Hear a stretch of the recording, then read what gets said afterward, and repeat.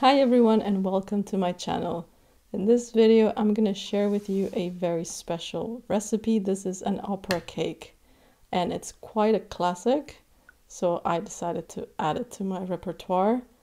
So what we have here is essentially a layered dessert. I'm starting off with the sponge cake part, and for that I'm going to be using some eggs that you see here, and I'm going to separate those into egg whites and egg yolks because I'm trying to build a very light cake layer, and for that we use this method of building the air firstly with the egg whites. So I have that here and I'm gonna beat that until it gets really frothy, and to stabilize it a little bit I'm gonna add the sugar gradually as I whisk here. So you can do this with a stand mixer or a hand mixer. I kind of recommend doing this with a machine because it gets pretty tiring. So once you have soft peaks, kind of a soft meringue, you can add the fatty egg yolk to this and you beat it until it's incorporated, and this is sort of the consistency you're looking for. Now onto the dry ingredients. Again, we want a very nice, airy sponge cake layer. So I'm going to sift all of my dry ingredients here. And what I like to do is just use a piece of parchment to do it, so I don't have to worry about going a bit over a bowl. This is a great way to get more surface area so that if it goes everywhere, you can just pull it back with the paper sides, and you can also use the sides to just dump that straight into the batter. So that was the egg mixture here, and I'm very slowly mixing in the dry ingredients all together. Just getting the last bit out, and I'm gonna use that later on to cover a cake tin or something like that. So I'm just gonna whisk this until it's incorporated, and then I'm switching to my hand spatula, and to that I'm gonna add just a little bit of butter to give it some richness. This is melted butter that has been cooled, and I'm just gonna fold that in. So that's ready. That was the sponge cake part. Now this is kind of the trick to a very good layer cake, and by trick I just mean working in a very specific way, so it's kind of more of a technique. So I have this silicone baking mat here that is made for these sort of layered cakes because it achieves a very nice and thin layer, and because of the edges then you can ensure that it's even throughout the whole cake. You can also use a normal baking tray. Just make sure you line it with parchment and try to even out all of the surface as much as possible. Tap for any air bubbles and bake it at 190 for about 10 to 12 minutes. It should be nice and springy to the touch like this.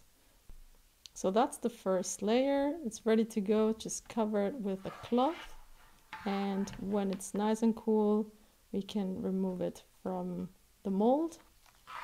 And I'm just gonna quickly show you. Mine has cooled, of course, through the magic of video. And if you have one of these silicone mats, then just be careful when you remove it. You want to do it nice and slowly and help it as much as possible. I think the tricky bits are just the corners, really. The rest should come out very easily. And it really gives you a super thin, even layer, and that's a great basis for a layered cake. They're not super expensive. I think I bought mine for about 10 or 15 euros. So yeah, just if you bake a lot of these, then it might be worth investing in one.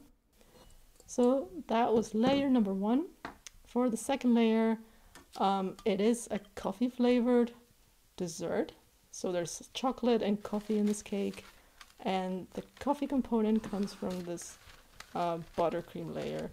And it's quite a simple buttercream. We have butter, sugar, and I'm using espresso. You can use really strong coffee if you don't have an espresso at hand. And besides that, it's literally just as simple as making any American buttercream recipe. You want to beat your butter until it's very nice and smooth. It changes color a little bit. It should be paler than what you started with. And once you have the butter ready, then you can add your sifted icing sugar. Always make sure to sift icing sugar, since it's very likely that it's lumpy when you store it.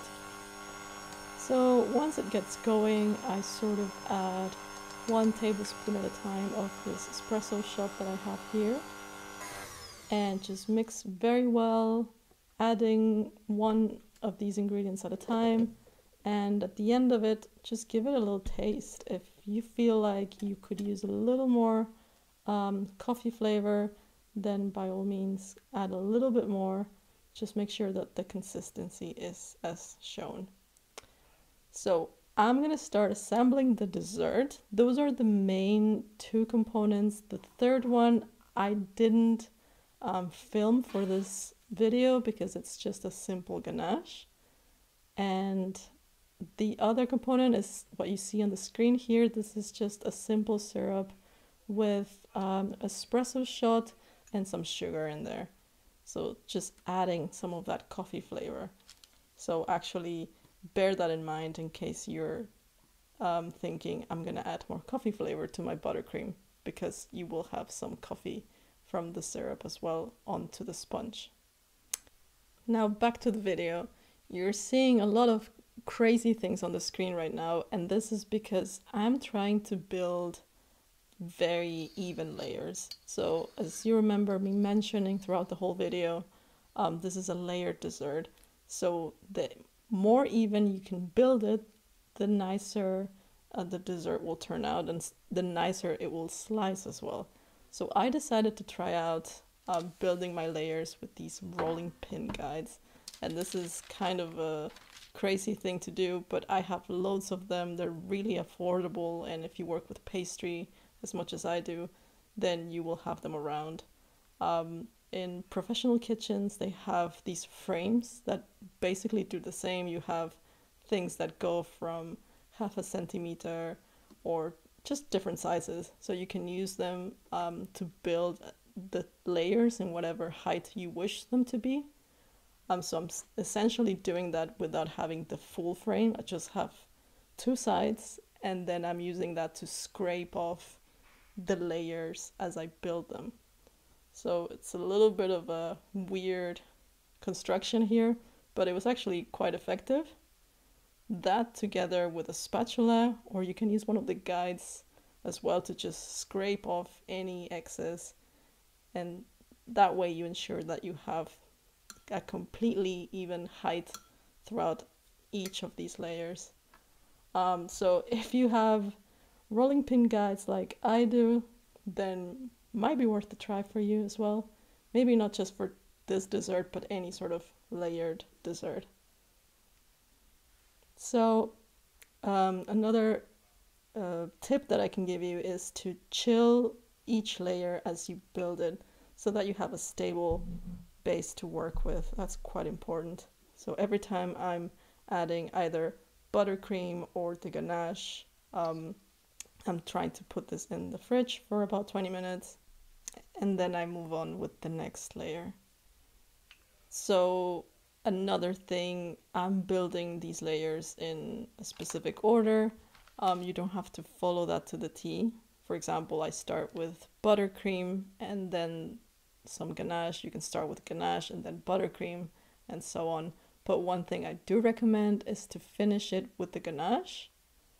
This is a 1-to-1 ratio ganache, so it's equal parts chocolate, equal parts whipping cream.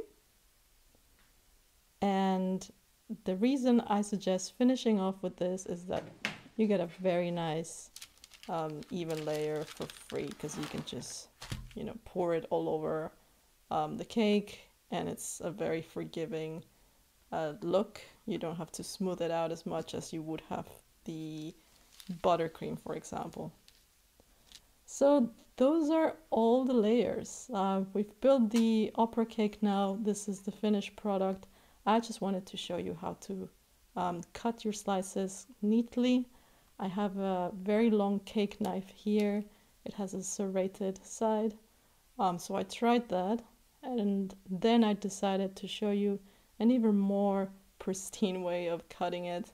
I'm just marking my slices here with the knife since I already started using it. But now I'm going to switch to a different knife.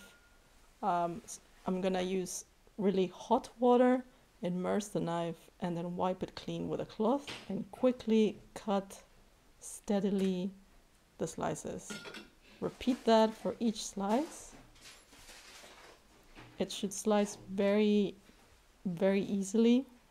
My cake has been in the fridge so that it sets fully before I attempt to cut the slices. So that makes it a lot easier for me to get clean slices here. And if you want to really see those layers, I like to present this cake with all sides uncovered, so I do cut the ends as well. And let me show you what it looks like once you serve it, so you can see all those layers. I think this homemade attempt of building my own frame worked really well, but I'll let you decide that for yourself. So here are all the layers. This is a very elegant dessert. It belongs with the classics, and it is a classic. It's a classic entremet, and you cannot beat the combination of coffee and chocolate, really. So I hope you liked the video. I hope you liked the cake and that you tried the recipe. If you have any other ideas that you would like to see, please let me know in the comments and I'll try to make it. Thanks for watching and I'll see you next time.